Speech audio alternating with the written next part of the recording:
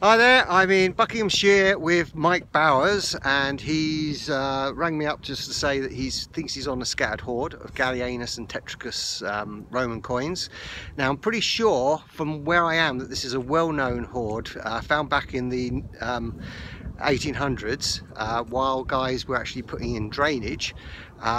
We've always wondered where it was, and from what he showed me, I'm pretty sure that it is going to be here.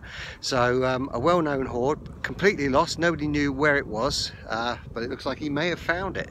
So let's get over to Mike and see him dig up one of these coins. Okay, so you can see there's a few holes already. There's definitely a lot of coins coming off.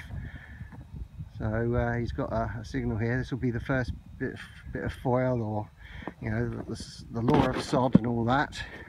One here. Oh, he's got a coin. So it's not going to be a.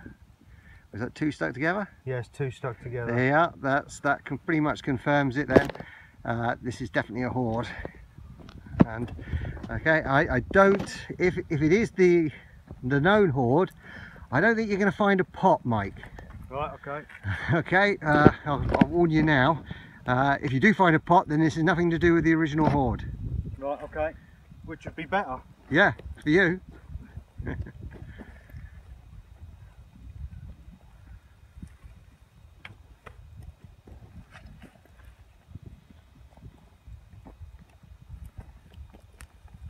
Now you say you've been detecting this field many times with not a lot of success. So no, what you hammered. So why do you think suddenly you're on a hoard spot? Just for the sheer amount of Romans, and no, never have Roman coins here. Yeah, but suddenly do you think you're finding them? 100% a hoard spot. They were buried here without a doubt. You walked over them, mate. You walked over them. That's why. Well, I was the lucky one, yeah. I mean, I've walked through here how many times?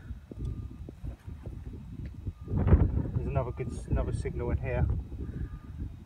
You see it in there. Another one.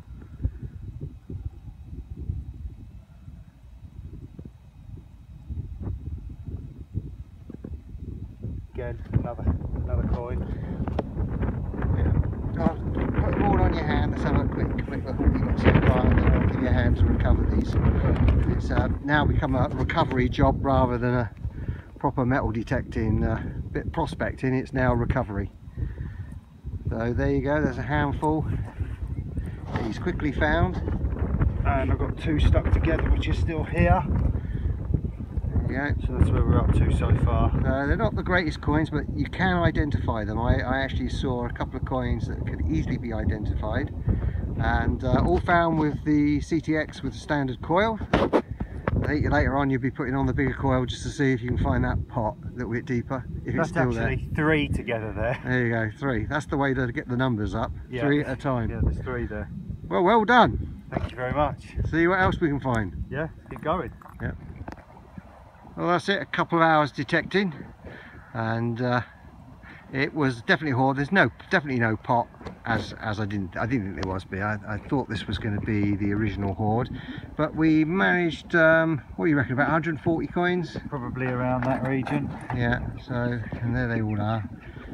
There's not any coins that are going to light up the numismatic world, but there's a bit of lead, that does. Where the hell did you put that in there? That might have just come out of my pocket. Bit of mud. But there you go. Maybe some more Roman coins.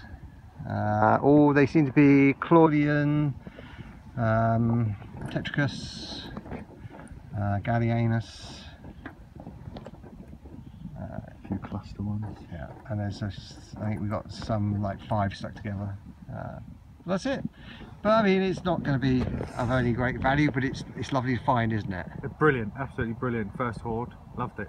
Yeah. Okay. Cheers. Thanks for your help.